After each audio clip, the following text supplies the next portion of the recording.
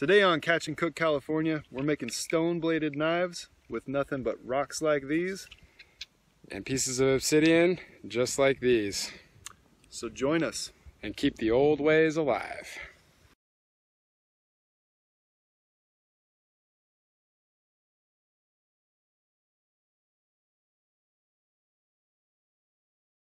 So we laid out this blanket.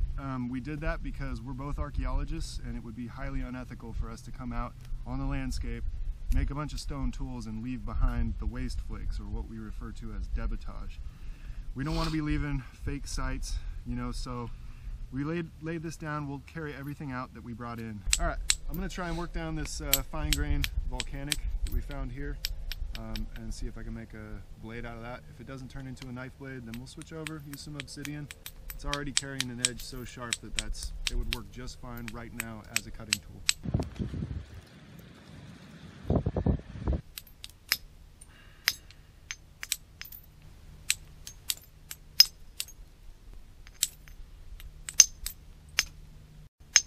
And doing this too, you have the added benefit. Anytime you work this stuff down, I mean, it's amazing how many tools you're making basically. All these right here are flakes that are coming off the thing I'm working on, this blade that I'm trying to make. But all these can either be turned into arrowheads or they're tools in themselves right now. And I have very thick leather, but let's do it. Let's show them.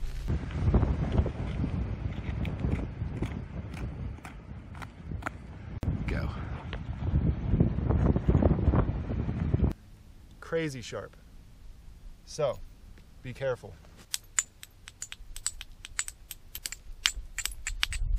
Basically, I've removed all these flakes along one face, and you can see the cortex. This is the weathered exterior of the rock, and this is actually one of the things we look for in order to know that it's going to respond well to flint knapping, are all these little circles, these half circles here.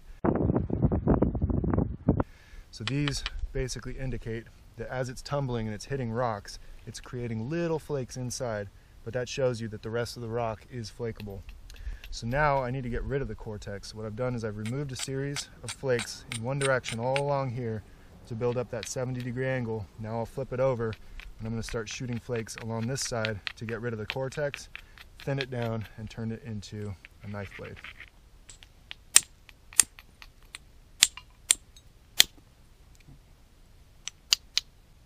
Oh, so sad. This is what we refer to as the O break. Basically, I hit too far into the interior and it created a bending fracture. We find these archaeologically with the hammerstone in a pile of debitage that looks just like that. And you can just tell the person was like, ah, shit, and just got up and walked away. What I'm going to do is I'm going to switch it out. And I'm going to show you how this works with glass. Is that a good one? I went for broke and I kind of succeeded. So yeah, you can use the base of a bottle to make a stone tool, even though it's not stone, it's a glass tool, but a flaked, flint knapped tool. So I'm going to try and make my knife blade out of this glass bottle base. I used a lot of bottles learning how to do this. Mm-hmm.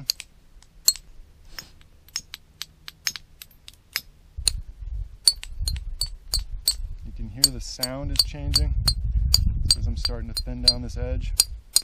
That also means that it's also much more brittle and much more likely to break.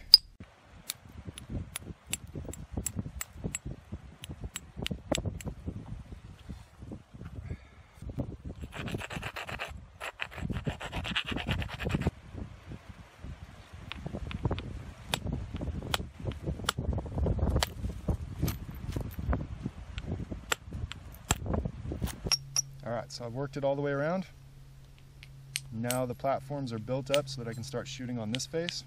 So I'm going to braid, again away from myself, or side to side, never toward myself. Just trimming everything up, sanding it down a little bit. This makes it safer to hold, and it makes it so that the flakes you remove are much bigger. Okay, flip it over. Now I'm going to start shooting flakes this way, in theory. Oh, that's like the third I've had. It's okay, we won't despair. It's still plenty big to make ourselves a nice little knife blade. In theory.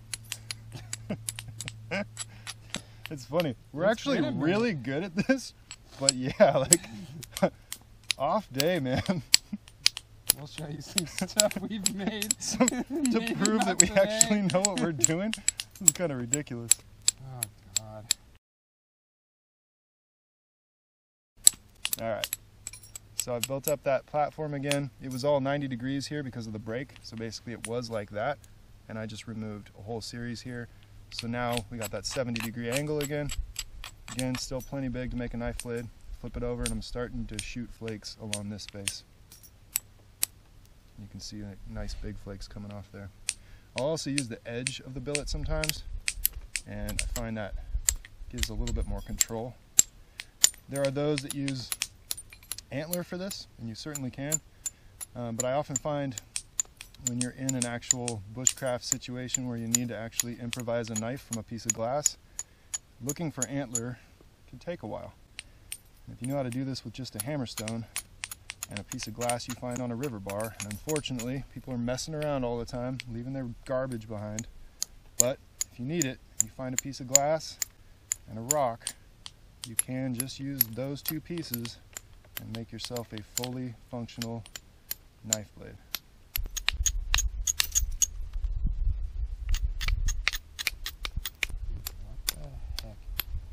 Going on? It's been a while, which is kind of weird. We used to flint knap all the time. Is it gone? It was looking really good, and then I don't know what I did there. How are we supposed to do this blindfolded if we're not even doing it right now? We got it. So it's not as easy as it looks. Looks like we're just banging rocks against glass and it's just making stuff, but yeah, takes some finesse. Okay, you can see it's really taking shape now. Starting to get that characteristic flake scar pattern. And we'll keep working it down into a knife. Look at you. Did you just jinx me? I might have. I think you might have. I don't know why everything I make turns out looking like a crescent, I swear. Everything I make look like a chunk of nothing. You know that's not true. Ah, dude. Oh, man. Just chopped it in half. Jinx. So yeah, it takes time. It takes practice. Not easy. You know, it's always a crapshoot. You either end up with some really good stuff, and like this stuff is great. Like I'm not, you know, obviously I'm messing up somewhere, but in the end, it's just practice, practice, practice. It's getting there though.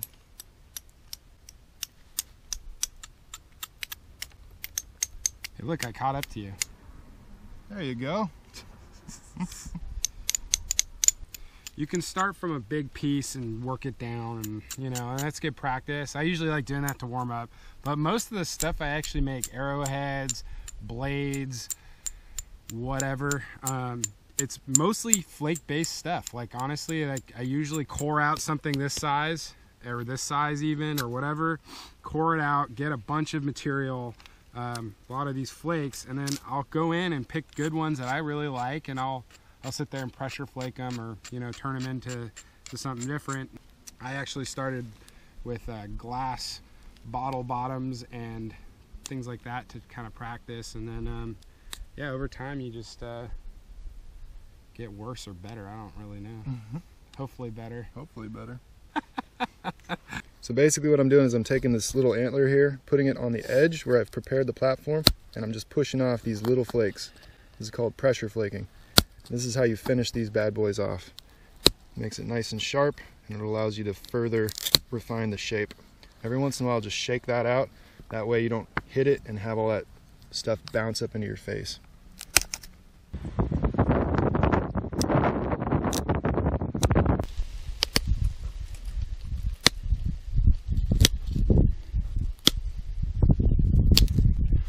It's the start to a knife blade. Nice and straight, thin, And it just came off a flake, something like that. All right, so I finished. And the last thing I'm going to do is I'm going to abrade the edges of the stem and the base with some sandstone, and that makes it so that when we haft it to a handle, we're not going to cut through our cordage. And I'm going to make this side a little bit deeper, so when I haft it, I've got a little bit higher leading edge on this side for cutting. But then I'm going to have to resharpen this a little bit. I ground it already for what I was doing with the pressure flaking, so I'm going to go through and take some more flakes off, get that edge real nice and sharp. But after I get this done, then yeah, it'll be ready to haft up and use. And you pressure flake down like this and hold the piece in your fingers such, and kind of pressure flake out. Dude, that looks beautiful, man. I like getting rid of these little corners just a little bit. I've noticed that that cuts through the hafting when you actually get it hafted, so it'll have kind of a cut in it, but it'll be kind of sloped out, so it doesn't have this really sharp angle to it when you actually are using the thing, because this stuff's so sharp. If you hafted this with a sharp edge on it, because a little bit of wiggle, I mean, we're trying to keep it as solid as possible, but any movement in that over time will actually cut your binding, and then it's kind of useless at that point. And there it is. Nice, man. Good work. Yeah. So what I'm doing right now is called grooving and snapping. It's a great way to use stone tools, because you're obviously not going to cut all the way through, but all you got to do is basically compromise the sapwood on the outside all the way around. And we see this archaeologically. People use the same method for cutting bone, antler, all that kind of stuff. And then basically you just put a little tension, a couple of directions, and off it comes.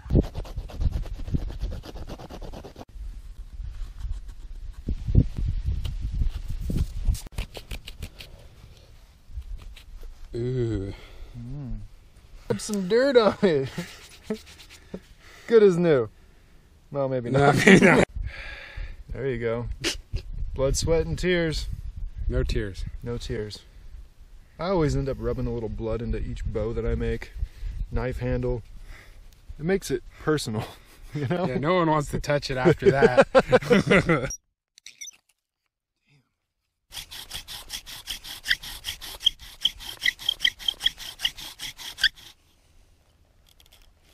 buddy.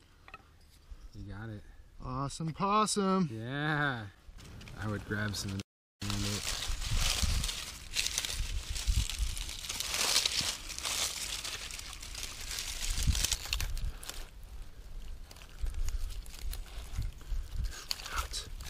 Damn, dude.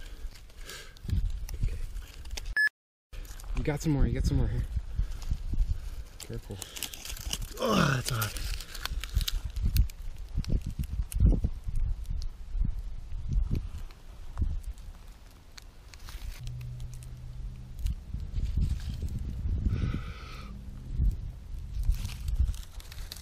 Beauty. All right, that barely worked. Oh man, that's awesome. Dude, that jute that works, huh? That jute is amazing. Barely worked, man. I lost it. Both embers, like one fell off, like everything was working against that, so I was like, oh no.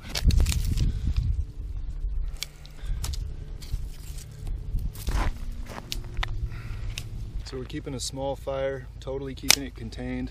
We're using mule fat. It grows in a whole lot of these little like alluvial areas, these creek channels. It grows along with the willow. And mule fat, in our experience, seems to burn pretty much smokeless, which is awesome.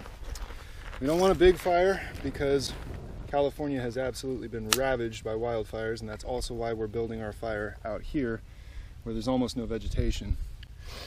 Keeping it small, all we need to do is melt that pitch, and we've got our water here just in case something was to get out of hand. So ochre and rabbit turds work great as binders. Basically, kind of like you use temper in pottery. It just allows it to be a little more flexible, a little bit stronger. But we really got to pulverize this down. We don't want big chunks in there.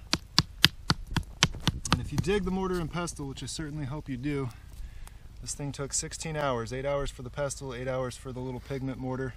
We make bigger ones for acorn and stuff like that, and we will show you in coming videos just how we were able to do that. All stone tools the old way. All right, so we got a nice mix here, ochre and rabbit droppings. Just remember, if you're gonna use your mortar and pestle for rabbit droppings, don't put your acorn in there. Let's add that in. This is gonna be our binder. It's gonna allow for a nice, strong, flexible glue. Get a little nasty rabbit glue. This stuff is gonna work great though. Really is truly impressive. I'm gonna set this into my knife handle like that. And then this is the trick. You can only wet your hand once when you're working with rabbit shit. Check it out. Put a little spit on there. That keeps the glue from sticking to your hand, which is insanely important because this stuff is basically napalm. Okay, so that is now glued into place, and now we're going to reinforce this. We're going to reheat it, and then we're going to reinforce it with some sinew, and then we're going to wrap the handle with tule cordage. So we stripped our sinew, pounded it out, stripped it, and then soaked it in the water in the abalone shell before we used it, so it's nice and supple right now. But it needs to be wet. If you don't wet your sinew, it is not going to bind up correctly. So what you do is we're just going to wrap it around to reinforce it. You don't even really need any knots for this because sinew will bind to itself. And remember, sinew is tendon, animal tendon. So we got this. This is from white-tailed deer. But you can use sinew from pretty much any animal. You'll find it along their forelegs there, and you'll find it along their back strap. So I'm just going to bind it over, and I'm not using any knots on this because I'm going to coat it back over with glue again. And it really just doesn't matter. When it dries, it's like shrink wrap. It just, boom, tightens up. Sinew hafted, glass bladed knife. You can see it's got a little curve to it. It isn't perfect, but you know what? Neither am I. I'm just gonna gob it on real good. Oh yeah. Sweet.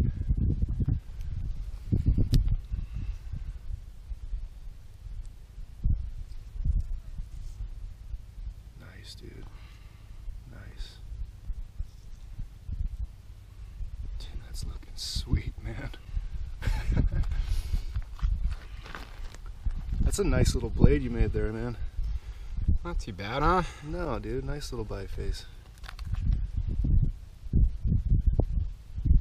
Alright, so this is the last of the glue. We're just going to bind and coat over the sinew. That way it's all solid, and this also makes it watertight. I will say that the last thing that we do as archaeologists that do this experimental archaeology stuff and do a lot of bushcrafting, the last thing that we do is we'll incise the date using a diamond bit on a Dremel tool. Incise the date into the biface itself. That way if we were to lose it, it won't be confused with prehistoric specimens. Okay, so finally we got to test these because, hey, if they don't work, then what was all the investment for? We decided we need to cut some of these bad boys. Whoa, that's a praying mantis!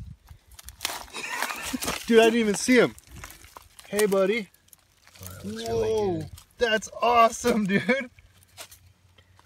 Sorry, bud, I didn't mean to cut your home. We'll put you on another mule fat somewhere else. The final test. Tule wrapped handle, super comfortable. I think we're gonna start wrapping our bows with this stuff. It's really, really nice and actually pretty durable. But we'll see how this glass blade does harvesting some mule fat.